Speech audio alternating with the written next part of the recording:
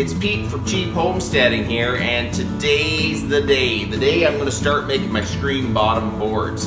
I have decided to continue with screen bottom boards. I don't know how effective they really are, but they can't hurt. So if there's something that it can hurt, and people have proven that it has worked, I think I'm going to continue with it. The whole theory behind the screen bottom board is when your bees come into the front of the hive, they have mites on them. And when they come up into the hive, the rest of the bees will try to clean the mites off. So when the mites fall, they'll fall through the screen and they will fall to the bottom of the ground or wherever, and they can't get back up into the hive. So the whole thing is, if say 20% fall through, I don't know if that's a real number, but say 20% fall through, they're not in your hive breeding. So that makes a whole lot of sense to me. But these things are a little labor intensive. They're not hard to make, but they are a little labor intensive. So we're gonna start on this. So let's go. So there you go. I'm back to the scrap wood again.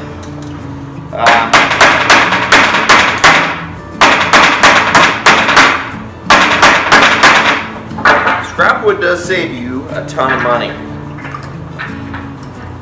but it does take just a bit more time to build anything, because they love nails and pallets.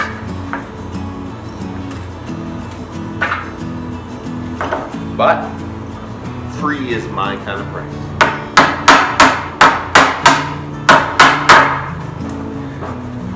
And I definitely wouldn't have been able to build up my hives as much as I did if I didn't make it myself. So here's a trade-off, eh?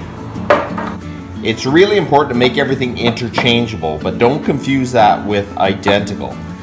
Because the way I look at things, you look at the wood you have and you choose the best possible plan of attack to make your bottom board or whatever you're making.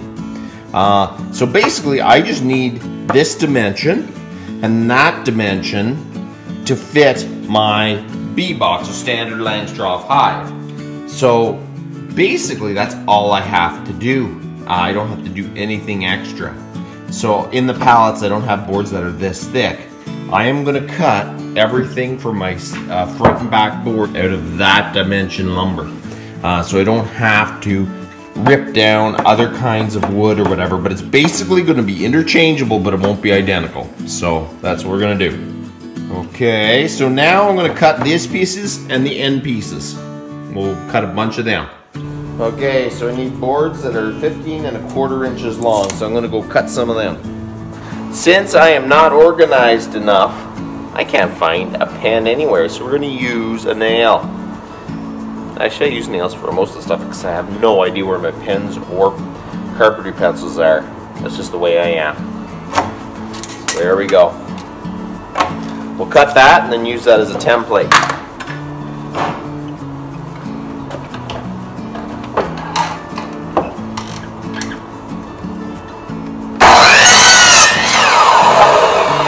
First, we're going to go check to see if it matches up. So look at that. Always check, because even if I measure, sometimes, you know, the worst happens. So it's all the right length, so I'll cut a bunch this length. And you could put fences. I always tell myself I'm going to, and then I did some years. But we're just going to keep cutting until we make a few of these bottom boards.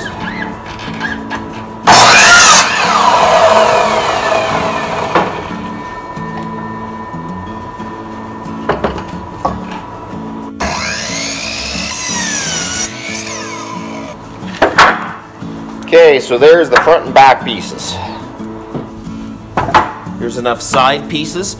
I have to cut the dado slots for these to fit into, but they are cut for 4 bottom boards. I am not going to cut this little strip of wood until I know my final dimensions compared to my side pieces and my front and back board. It just makes it easier. You don't have to try to figure out the dimension. You can just measure the dimension. Okay, you don't have to spend a lot of money on tools. This I got at a garage sale. It's an adjustable dado blade from Sears. It's a Craftsman. And there's different dimensions you can put set your dado to. So it's very easy. You don't have to remove it off your saw, and it didn't cost very much. I don't know what I spent for it, but I didn't spend a lot, and I did a lot of my beehive making. This is all I've used. Even though I bought another dado blade from another garage sale, it was an awesome price, I still go to this because it's easy. You can change dimensions very easily. So we're gonna go cut the slots in the side rails. My table is really bad. It's all bent. The center guard around the blades are bad. So instead of throwing it out, I kind of use it as my dado table saw. I just put a piece of plywood and I've nailed it to a 2x3, and then I screwed it to my fence. So there's no real issue with the levelness or anything of that, and it's handy to have a table saw that's all it is. Try this. Okay, so when your first cut is to set the dado, so you want to use a scrap piece of wood.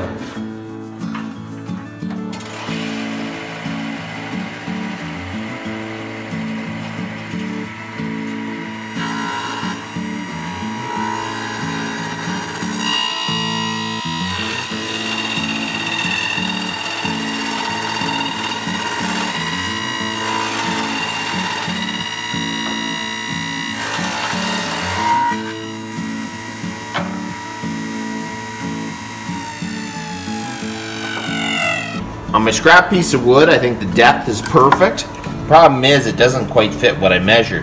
That happens a lot with scrap wood because, I mean, it's all slightly a different dimension, even if it's the same pallet.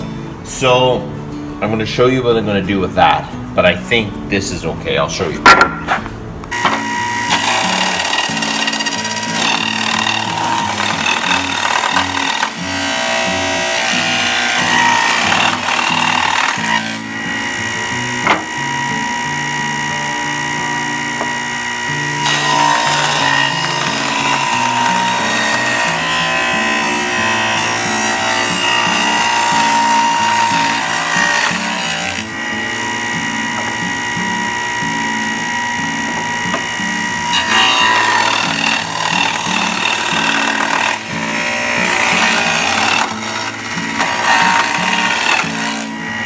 Okay, so now we're here, and you got the dados cut, and they're not going to fit every board perfectly because each board is slightly different. They don't use premium lumber for crating.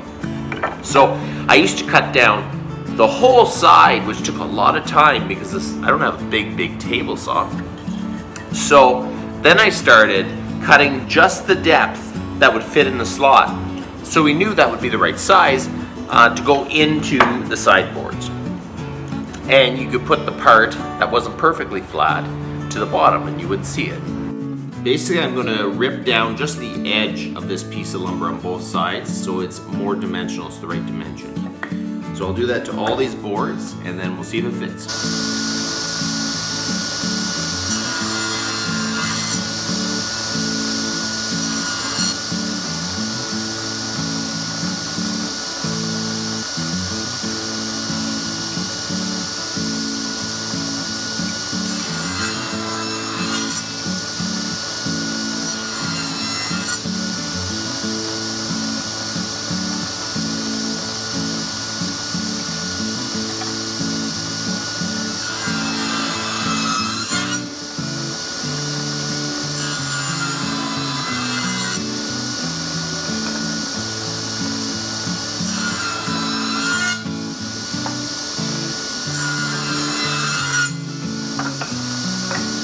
So when you use scrap lumber, you have to do things very differently because the boards aren't the same. It's just the way it is. So now, That fits perfect. That's what you want. A nice snug fit. Right here, I'm going to get a knife and we're just going to scrape that off so that looks a bit nicer. Some are worse than others. So there we go.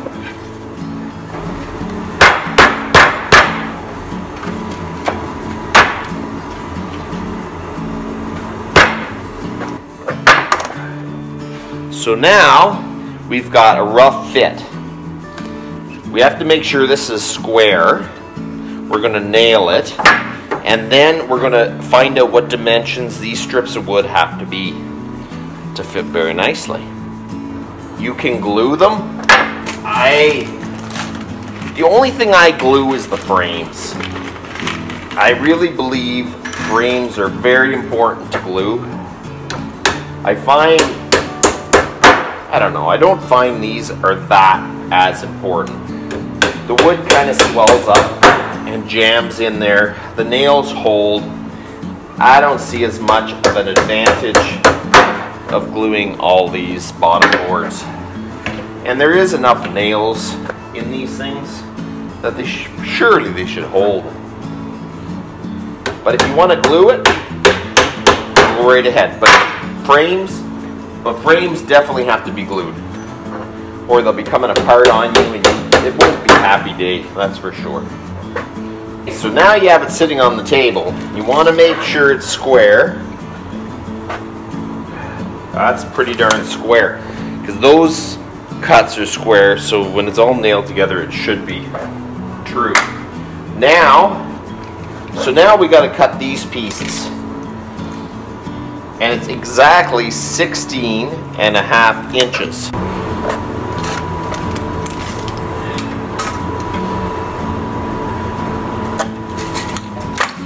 Okay, let's see if it fits.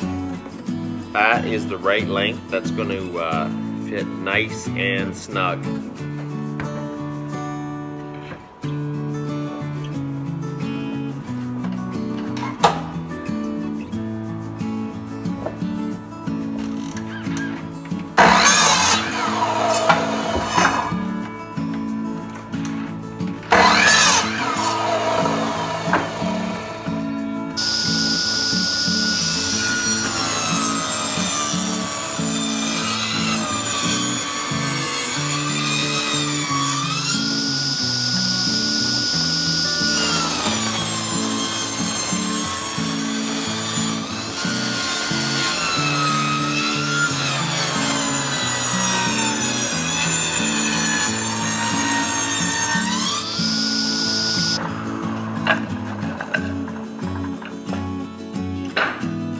Okay, so now that fits in really nice.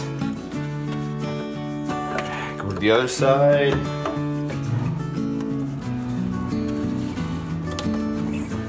Give her a little bit of a tap.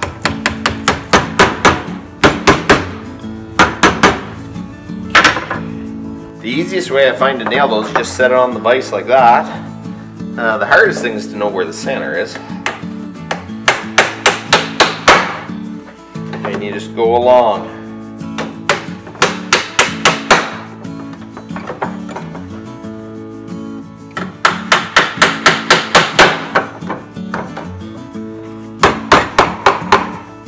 Okay, here's the screen bottom board. She may not be perfect. There's nails kind of going out sideways here and there. It isn't a thing of beauty, for sure. But it's functional and it'll be the same as all the other hives, so they'll be totally interchangeable.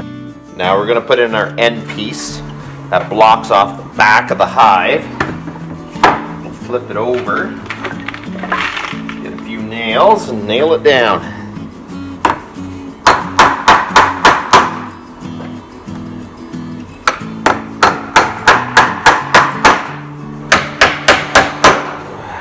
So there we go. That's the woodworking part of making the screen bottom board. Okay, so now we're going to cut some wire mesh to fit the bottom. It's basically 1/8 hardware cloth.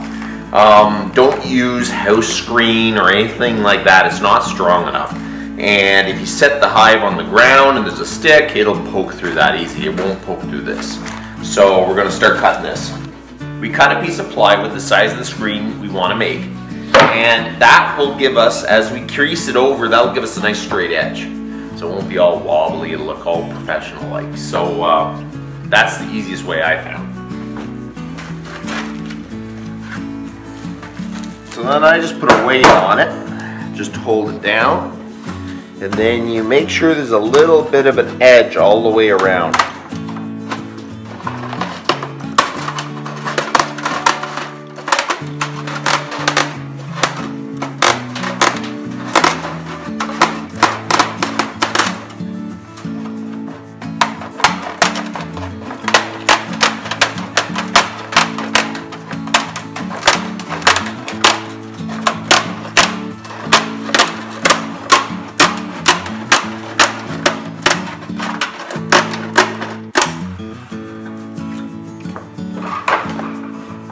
Okay, so now you fold up the edge on the seam.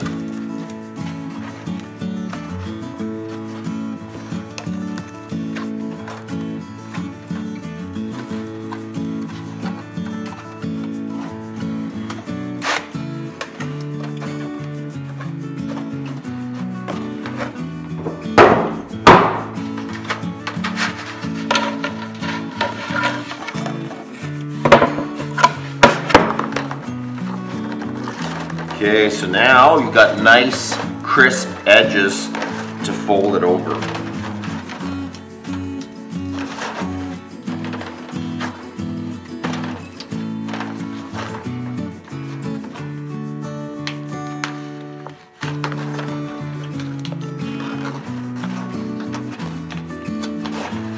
If you don't fold over the edges, it ends up that the ragged edges start pulling out because you staple it, you get some force on it, and then it just yanks the wire out. But if you fold it over, it's to a much stronger spot on the wire, and then it seems to be fine. And it looks great. So when my first time I did it, it didn't quite look like that. It looked awful, and I wondered, how do those guys do it? But that is exactly how they do it. Okay, so now that fits in there perfect. It looks great. Now I'm gonna go with the staple gun. So here, so you can see, I just have a normal staple gun, and I'll go around and staple it down.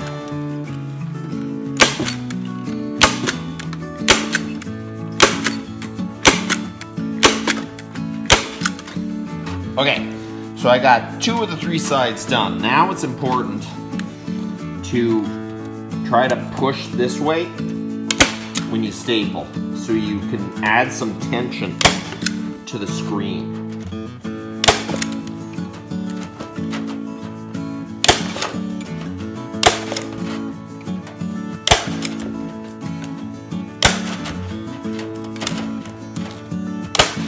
Okay, now we'll go across the front.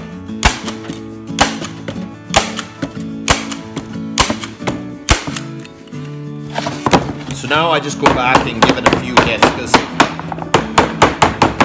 I find the staple gun doesn't put them down really nice and hard and solid, so I just give it a little help.